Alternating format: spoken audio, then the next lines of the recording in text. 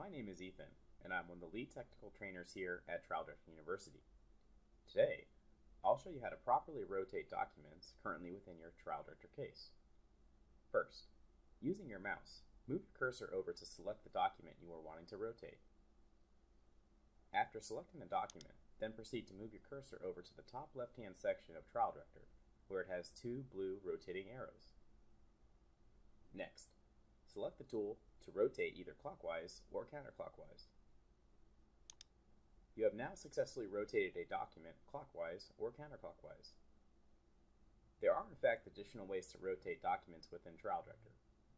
To learn more, please consider participating in one of our many training courses.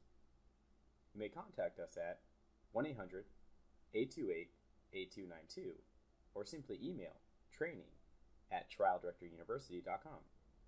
Thank you for watching. If you found this video helpful, subscribe to our channel for all the latest TrialDirector content.